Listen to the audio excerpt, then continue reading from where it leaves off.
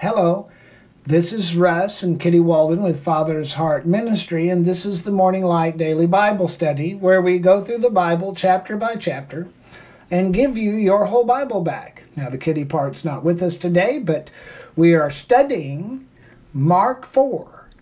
What kind of ground are you? In Mark 4, Jesus introduces and then expounds the parable of the sower. In this teaching, Jesus makes it clear that the word, once sown in your heart, will identify the quality of soil that your heart constitutes. What kind of ground are you? Are you good ground? Are you really? This teaching will help you move from little victory in Christ to 30, 60, and 100-fold blessing. Let's begin by reading Mark chapter 4 in its entirety. And Jesus began again to teach by the seaside. And there was gathered unto him a great multitude, so that he entered into a ship and sat in the sea. And the whole of the multitude was by the sea on the land. And he taught them many things by parables, and said unto them in his doctrine, Hearken, behold, there went out a sower to sow. And it came to pass as he sowed, some fell by the wayside, and the fowls of the air came and devoured it up. And some fell on stony ground, where it had not much earth. And immediately it sprang up, because it had no depth of earth. And when the sun was up, it was scorched, because it had no root, and it withered away. And some fell among thorns, and the thorns grew up and choked it, and it yielded no fruit. And other fell on good ground, and did yield that fruit that sprang up and increased, and brought forth some 30, some 60, and some 100-fold. And he said unto them, He that hath ears to hear, let him hear. And when he was alone, they that were about him with the 12 asked of him the parable. And he said unto them, Unto you it is given to know the mystery of the kingdom of God. But unto them that are without, all these things are done in parables, that seeing you may see and not perceive, and hearing you may hear and not understand. Lest at any time they should be converted, and their sins should be forgiven them. And he said unto them, Know ye not this parable? And how shall you know all parables? The sower, he goes on to describe it now, the sower sows the word. And these are they by the wayside, where the word is sown. But when they have heard, Satan comes immediately and takes away the word that was sown in their hearts. And these are they likewise which are sown on stony ground, who when they have heard the word, immediately receive it with gladness, and have no root in themselves, and so endure but for a time afterward, when affliction or persecution arises for the word's sake, immediately they are offended. And these are they that are sown among thorns, such as hear the word, and the cares of this world, and the deceitfulness of riches, and the lusts of other things entering in, choke the word, and it becomes unfruitful. And these are they which are sown on good ground, such as hear the word, and receive it, and bring forth fruit, some 30, some 60, and some 100. And he said unto them, Is a candle brought to be put under a bushel or under a bed, and not to be set on a candlestick? For there is nothing hid which shall not be made manifest, neither anything kept secret that it should not come abroad. If any man has ears to hear, let him hear. And he said unto them, Take heed what you hear. With what measure you mete, it shall be measured to you. And unto you that hear shall more be given. For he that has, to him shall be given, and he that has not, from him shall be taken even that which he has. And he said, So is the kingdom of God, as if a man should cast seed into the ground, and should sleep and rise night and day, and it should spring up, he knows not how. Just have the faith to go to bed and get up. That's what Jesus is saying. For the earth brings forth fruit of herself, first the blade, then the ear, after that the full corn in the ear. But when the fruit is brought forth, immediately he puts in the sickle, because the harvest is come. And he said, Whereunto shall we liken the kingdom of God, or with what comparison shall we compare it? It is like a grain of mustard seed, which when it is sown in the earth is less than all the seeds that be in the earth. But when it is sown, it grows up and becomes greater than all the herbs, then shooteth out great branches, so that the fowls of the air may lodge under the shadow of it. And with many such parables spake he the word unto them as they were able to hear it. But without a parable, very important, without a parable spake he not unto them. But when they were alone, he expounded all things to his disciples. And the same day, when evening was come, he said unto them, Let us pass over to the other side. And when they had sent away the multitude, they took him even as he was in the ship, and there were also with him little ships. And there arose a great storm of wind, and the waves beat upon the ship, so that it was now full. And he was in the hinder part of the ship, asleep on a pillow. And they awake him, and said, Master, carest thou not that we perish? And he arose and rebuked the wind, and said unto the sea, Peace, be still. And the wind ceased, and there was a great calm. And he said unto them, Why are you so fearful? How is it that you have no faith? And they feared exceedingly, and said to one another, What manner of man is this, that even the wind and the sea obey him? So let's go back to the beginning of our chapter. In chapter 4 of Mark, we find Jesus continues teaching by the seaside after leaving the synagogue in Capernaum, where he was confronted by the scribes and the Pharisees and accused, can you imagine, of casting out devils by Beelzebub. The crowds continue to swell, so he uses a ship near the shore as a platform and begins teaching several parables of the kingdom of God.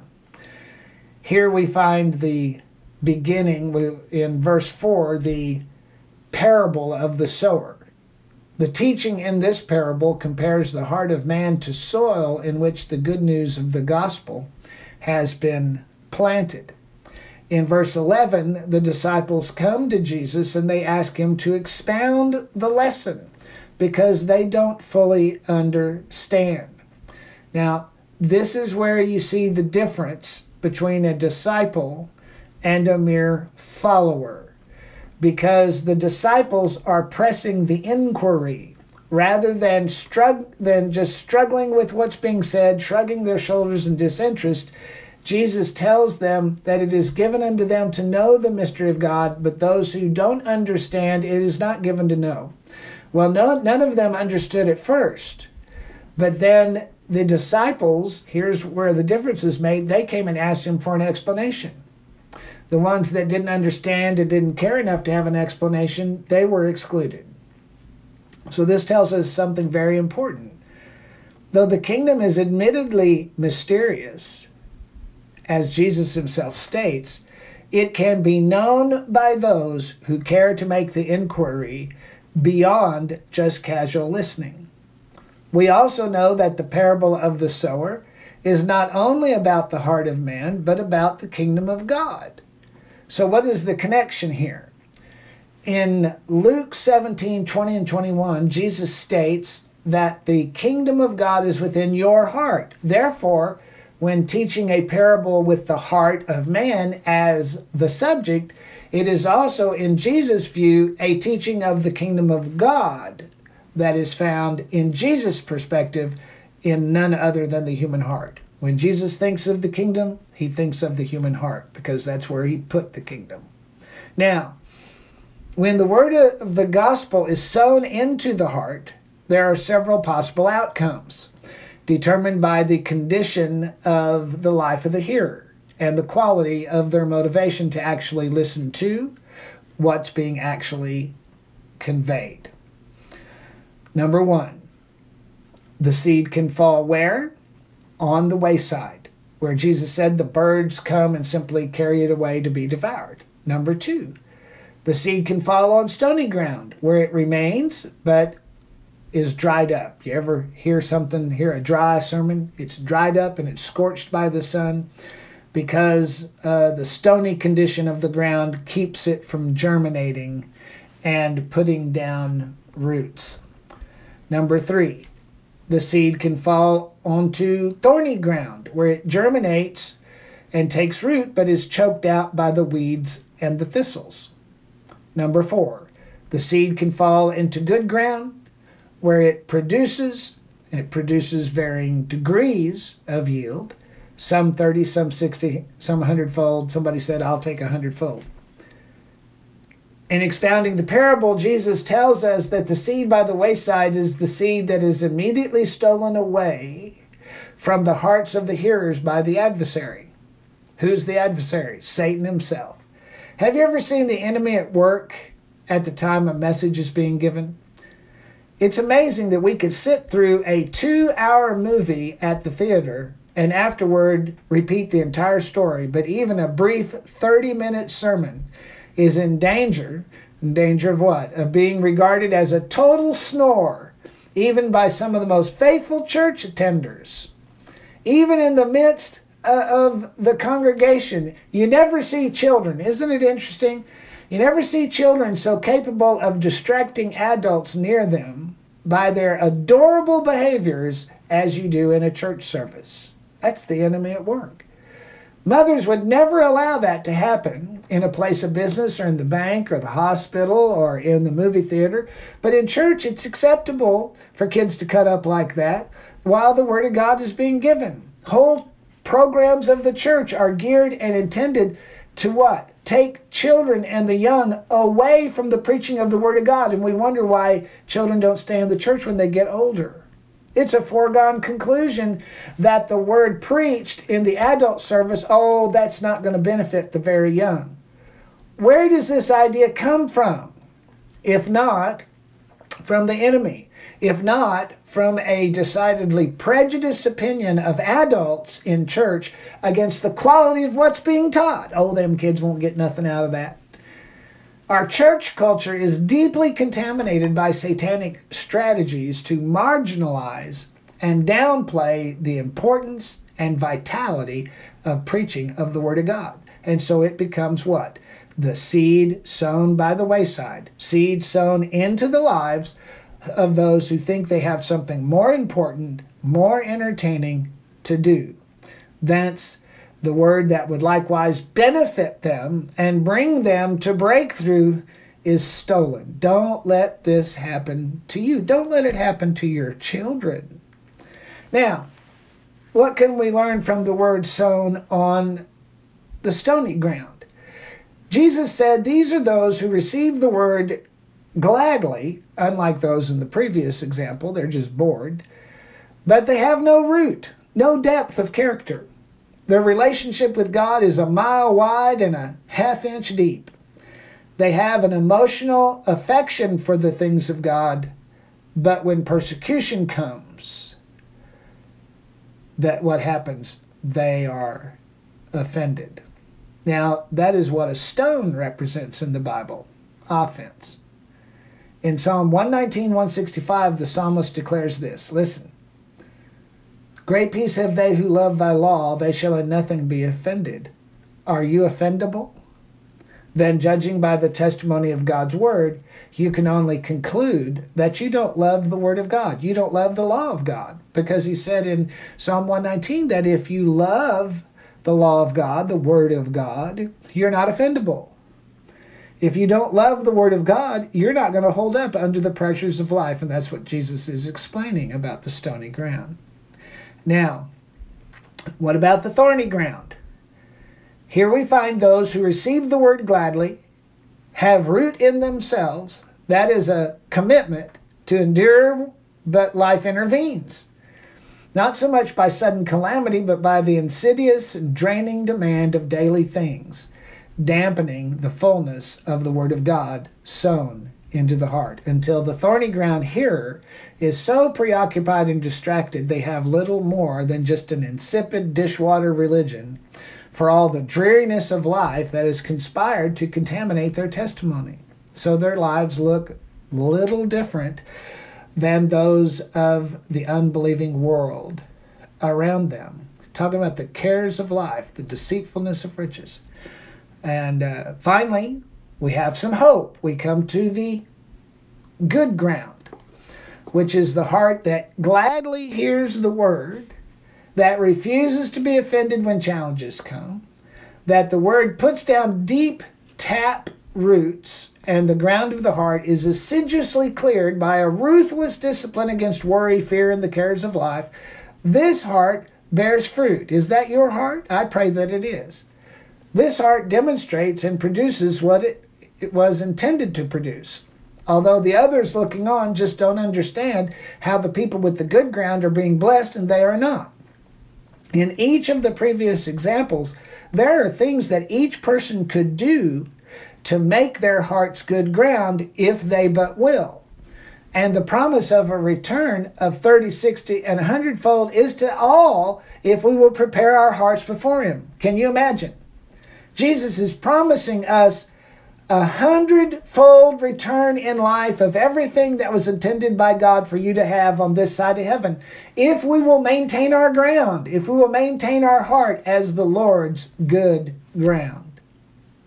In verse 21, Jesus compares the Word of God to a light, that regardless of where you put it, it makes manifest everything that is hidden. This is an allusion by Jesus as to why God, as the sower, is sowing the word. Why would he sow the word into the wayside ground, the stony ground, the thorny ground, as well as the good ground? When the word is sown into your heart, it will bring light into the character of our heart. It exposes us. In other words, whatever the word produces or does not produce, it is a commentary not on the character of the word, but on the character of the heart. It says something about the heart. The word of God is then the great discerner. Is the word working in your life? Is it producing 30, 60, or 100-fold? If it is not, what does this tell you? Oh, it's time to change churches, or time to change this, or time to change that. No, it's time to change our heart. What the word produces in your life is not commentary on the quality of the seed or even the anointing of the person sowing the word, but on the character of your own heart. You can change churches, you can change preachers, but it is the heart. So you know you need change, but it's the heart that needs to be changed. If the word is not producing, the problem is always in the heart. If you're not experiencing God's good ground, 100-fold results in your life. In verse 26, Jesus compares the word of God again in agrarian terms. He says, all you need to do is have the faith to cast your seed into the ground and go away and sleep night and day, and you will have a harvest. Did you get that? Have just enough faith to plant the seed, go to bed, and get up, and the word will work for you. Now, how is this? Verse 28 says that the earth, your heart, the human heart, will produce blade ear and full ear in the corn if you will just get the word properly, fully, and receptively planted in your heart. Did you notice what verse 28 says? It says the earth will produce. We think it is the word that produces, but that's not what Jesus says. The word activates the heart to produce what we tend to think the word should produce, but Jesus says the earth will produce, the heart. The seed is nothing without the ground it is sown in. This tells us that we have vastly underestimated the power of God that lies resident in the human heart. The power to change your life and launch you into your destiny if you will just receive, cultivate, and trust in the seed of God's word that has been given to us. Thus, in verse 33, it says Jesus spoke in many parables to the people. And in verse 34, he makes the statement that without a parable, very important, without a parable, Jesus did not speak to them. That tells us that even when we think Jesus is speaking plainly, we should ask ourselves, is there a deeper truth? Because without a parable speaking out unto them, is there a deeper truth even in the seemingly plain language statements of Christ? Afterward, Jesus instructs the disciples to go to the other side of the sea. Has he ever told you to go to the other side and didn't work out too well? They enter into the ship, but a great storm has come to the point they think they're going to die. Have you ever heard God telling you to go in a direction only to face opposition? Don't question whether it is God's will or not. Where is Jesus? Have you ever asked that? Where is God in all of this pressure and turbulence you're facing? Well, if you want to find out where Jesus is, go look in the bow of your boat. He's asleep. You might be rowing, but Jesus is sleeping. What's wrong with this picture? The disciples rouse Jesus and he rebukes them for not having any faith. He obviously expected them to learn the lessons of the parables that he had just spoken to them. He expected them to do what they were looking for him to bring about. Why? Because of faith. See, your faith will do for you what Jesus would do for you if he was standing right in front of you. That's why he kept telling so many people, your faith hath made you whole. That's a lesson we should all learn. Are we looking to Jesus to do what he has empowered us by his Spirit, by his word, properly sown into our hearts to produce? Even so, increase our faith, Lord Jesus. So, Father, we come to you right now. We want to be 100-fold ground. Help us to get the stones out of our ground. Help us not to be wayside hearers, casual hearers, not paying attention. Help us not to get offended in the midst of the sowing process. Help us not to be engulfed by cares of life that we're not focusing on what your word. Let us be good ground. Help us, Father, so that that seed of your word planted in our hearts will produce some 60, some 30, some 100-fold in Jesus' name. God bless you.